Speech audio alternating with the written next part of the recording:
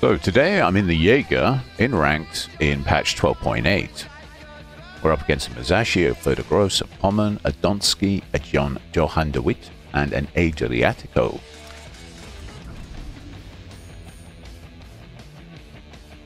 It's WoW's 8th anniversary, and they're giving away some free stuff for points.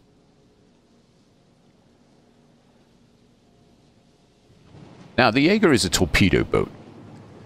And you might be thinking, what am I doing in a torpedo boat in ranked? Well, she's very good.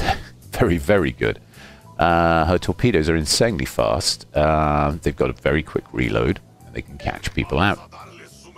She's also got a detection radius of 5.4 kilometers, and she's quite fast, so she's quite hard to catch.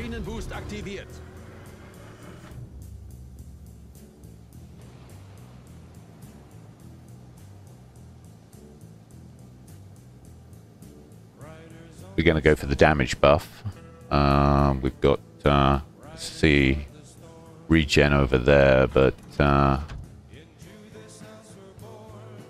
I need to light the fleet, and we don't have the luxury of 2 destroyers, so I'm their eyes at the moment. And although I'd like to think the enemy team would like regen too, I think that quite a few of them are going to be hanging around the middle. Or at least that's my thoughts on it. As you can see, I've already reloaded my torpedoes, and we're only 18 minutes and 50 odd seconds into the game, so let's use them. I'm going to put a spread on here to deter any incoming destroyer from getting the buff.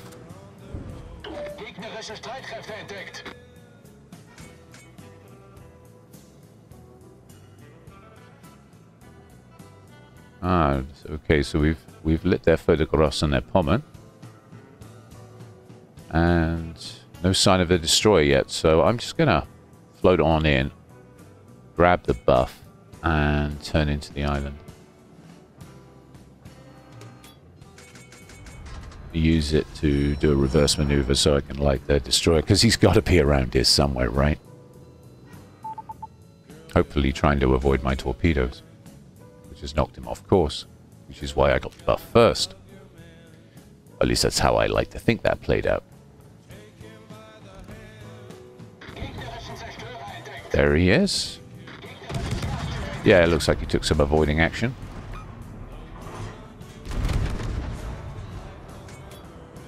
Okay, he's smoked up, and I'm moving away.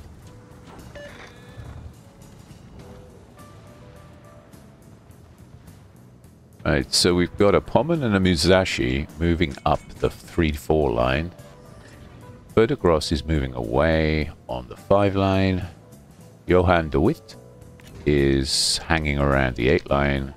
And we've got a Donsky on the flank with his 12-kilometer radar.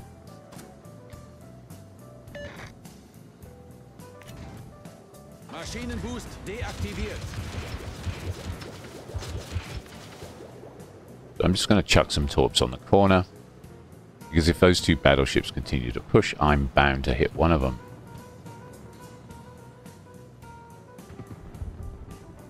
Meanwhile, I like to keep a Donsky lit for my team, who have all decided to go for the regen buff, apart from my good friend in the Andalusia, who I'm very worried about.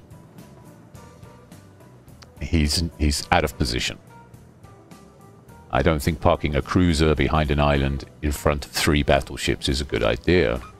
And we've got a scored a hit on the Musashi with a flood. So far, so good.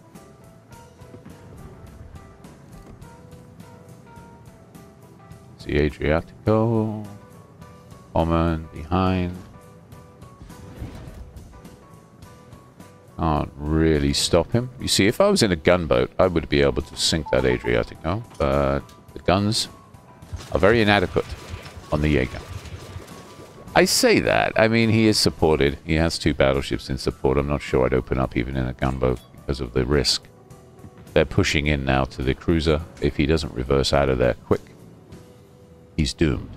But I think he's doomed anyway, because look what's behind him. Verdigros. So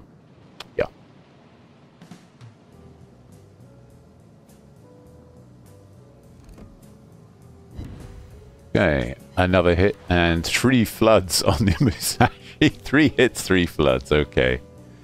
Wow. Someone's sinking fast.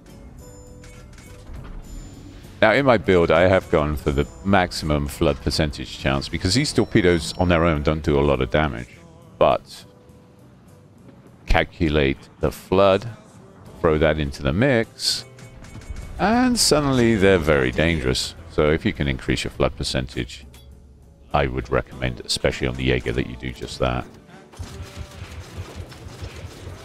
I got about 15k free extra damage there from flooding, so pretty useful.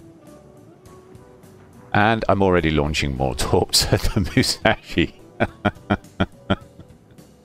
Because the reload, as you can see, is insane. I mean, I'm what, at 45 seconds after launch now. And another 3 hits and another flood. It's pretty relentless.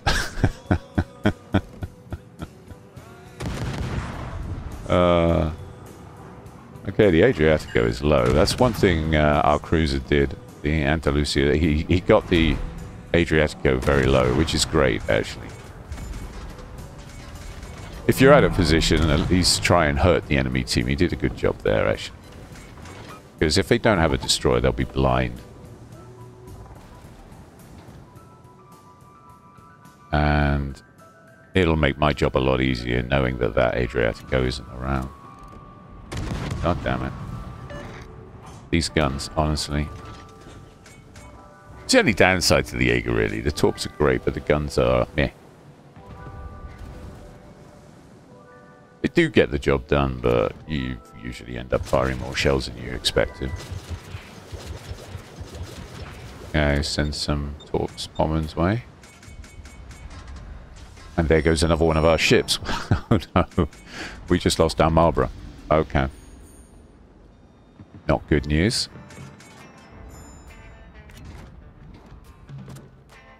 Still, I'm having fun. Oh, he turned in. He turned away. No, he didn't turn in. Turn in would have been great. He turned away. He's heading off down the 6 line, joining the Johan de Witt. So he's right at the back. They're picking at us. They're picking at us. They're sniping us, picking at us, and slowly dissolving us as a team. So I'm going to need to do something about that. I need to try and get into these guys' heads. Figure out how they think, how they tick, so I can get some solid results with the torpedoes. Now, Mr. Musashi is fairly predictable. He does tend to sail in fairly predictable lines. He's got a lot of torpedo protection, but I've got a lot of torpedoes, so it's only a question of time before I nail him. So we have Mr. Predictable in the Musashi, Mr. Unpredictable in the Pommern, Mr. Further-Gross, who likes to play it safe, Mr. Sniper, and the Johan de Witt, who again likes to play it safe. He's clearly using long-range guns, and oh my goodness. There goes the... There he goes. There goes the Musashi. What happened there? Further-Gross took out Ariwami. Okay. Alright. At least we've pulled up a bit. We can have a few more ships down. The Adriatico has finally succumbed. The Donsky, I don't know what he was doing, sitting on a flank. He should have been lighting me, really, but I'm not complaining. I'm not complaining at all. No, sir. I think I was Mr. Vacant on the flank in the Donsky. So Mr. Predictable is gone. Mr. Unpredictable is now pushing into the cap. Clearly wants me dead. And the Johan de Witt is following him. And the Further-Gross is flanking. I don't know what to make of the Further-Gross yet. Okay. And the second I launch those, he turns. Of course. Mr. Unpredictable. Okay. Yeah. Shit. Oh well. Our Rupert's looking a bit low, which is a bit of a worry. We don't want him to cap, really, because this is how you win an arms race. If somebody caps, it speeds up the points so much. So I'm going to have to hang around here and do something about it. Luckily, with my conceal, I can stay very close to my target. Where's he going in the Pommer? What are you thinking, Mr. Unpredictable? Let's see if we can predict your movement. You're heading towards that island. See that on the minimap. But you're going to want to stay in the circle, aren't you? You're going to want to stay in the circle. You're going to want to defend this circle. So you're quite competitive. You know what you're doing. So I'm going to put all my torps on the corner because I think you're not going to hit that island. I think you're going to slow down and then chuck her in reverse. Let's see if my prediction's right. Let's see if I manage to read Mr. Unpredictable for once. Those torps look pretty good, actually. And yes, he's reversing into the cap like I thought he would. Okay, he's doomed. Bye. Okay, so Mr. Unpredictable suddenly became predictable. Great. That helps our team a lot. So, where are we at? 2 ships versus 2 ships.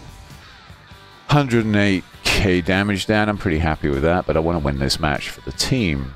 I've got the Rune with me, and he's looking very healthy. Very healthy indeed. I've still got 2 heals, and the enemy are looking a little shot up. So, all things being equal, if we're careful, we can win this. I'm a little concerned about a Rune taking on a Photocross, but well, hopefully that won't happen. There he is. I don't know much about this player because he's been hanging around the H line sniping.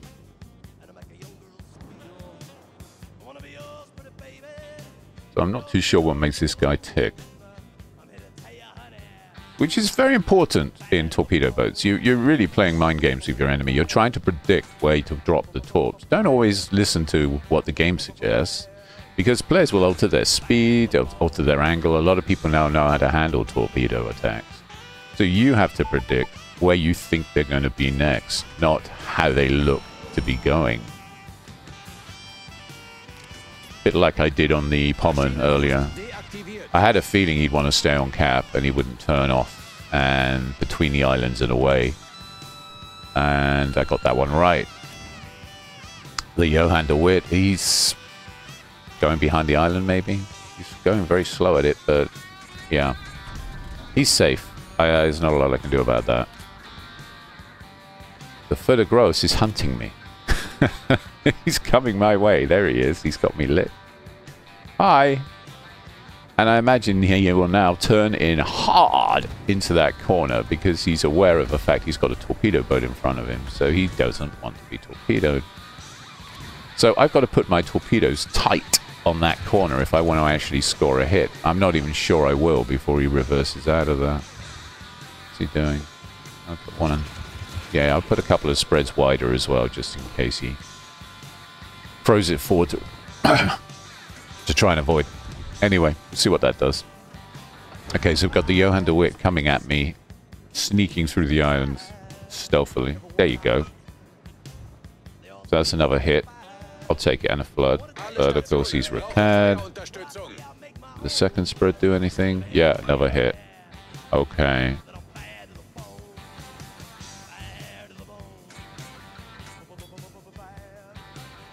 Now, I need to get back in on the cap as soon as is physically possible without getting lit, of course, and sunk.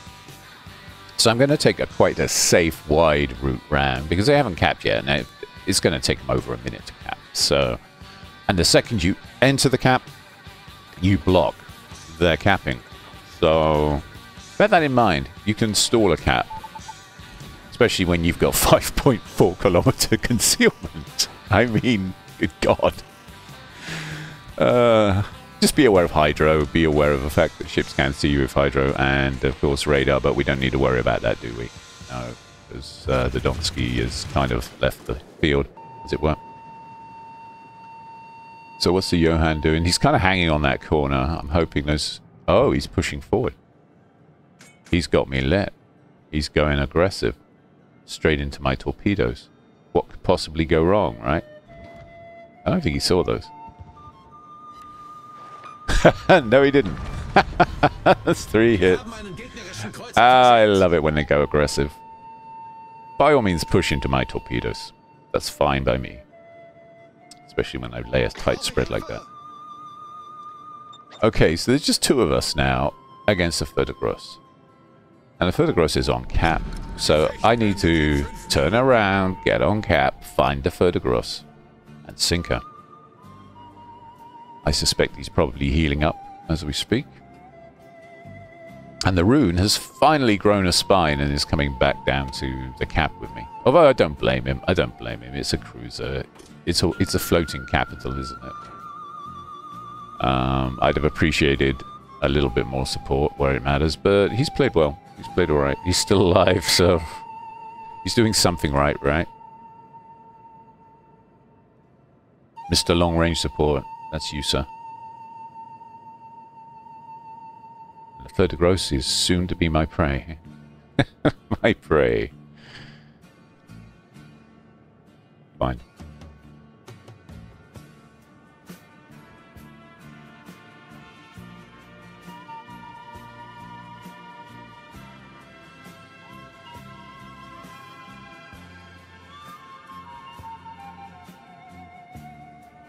I can't believe how well the Jager has performed in this. I didn't really see the Jager as a ranked torpedo boat for ranked matches, but you know what?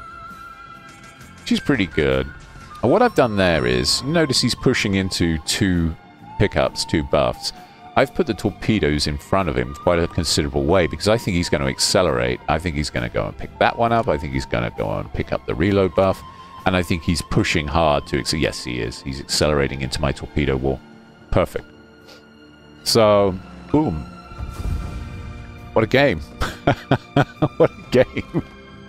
Okay, so I can thoroughly recommend the Jager if you know how to play mind games with the opposition and you know how to use her. She's a great ship. She really is. I'd be lying if I didn't say I was extremely satisfied with that result, so... Okay. Alright. Okay, so how did we do? 23 torpedo hits, 11 floodings, 4 sinkings, 150,708 damage. Wow. Almost 1 million credits made. Wow. How did we do on the team? Yeah, of course. 2k XP. 74,000 on the Mizashi, 26,000 on the Verdigris, 24,000 on the Pommern, 15,000 on the Johann de Witt, and 9,000 on the Adriatico. So he ate a torpedo or 2, didn't he? Okay, that I like. And let's have a look. Flood damage, 30k flood damage. Wow.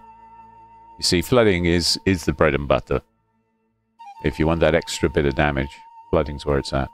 Okay, so I had a 40% credit modifier on for that match, and I still earned, after deductions, 756,000 credits. Oh my goodness. Ship XP was amazing, 13,864 and 21,000 Commander XP. Wow. Wow, wow, wow. This has been patch 12.8 World of Warships. My name's Lone Gun. Thank you all for watching. Don't forget to like and subscribe.